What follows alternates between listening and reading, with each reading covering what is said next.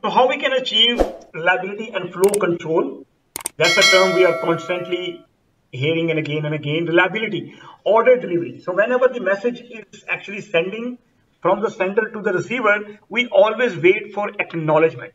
TCP segment use sequence number to uniquely identify an acknowledgement. Each segment keep track of the segment order and it indicate how to reassemble and reorder the message on the other side. Initial sequence number is randomly chosen during the TCP session. Okay, the receiving TCP process buffer the segment data until the data is received and reassembled. Okay, the data is delivered to the application layer only when it has been completely received and reassembled. Basically, different segments may take different routes actually, but you can see because of sequence number and because of the acknowledgement, we can say that my TCP provides you the reliability as compared to the UDP. TCP reliability.